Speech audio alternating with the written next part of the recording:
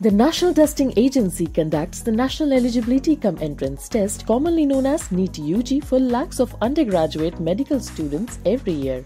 To assist the aspirants, Careers 360 has created a quick video tutorial that provides information about the NEET UG exam pattern, marking scheme, number of languages, and other information. So, let's begin. Under the guideline of NTA, the undergraduate medical examination will be held in 13 languages in a pen and paper format and will consist of 720 marks. The NEET exam pattern will include 3 subjects: physics, chemistry, and biology, each divided into 2 sections, Section A and B. There will be 35 questions in Section A and 15 questions in Section B. The duration of the exam will be 3 hours and 20 minutes, wherein students will be asked 200 questions. Out of those 200 questions, candidates will be required to answer 180.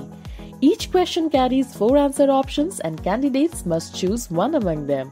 As per NEET marking scheme, 4 marks will be awarded for each correct answer and 1 mark will be deducted for each incorrect answer.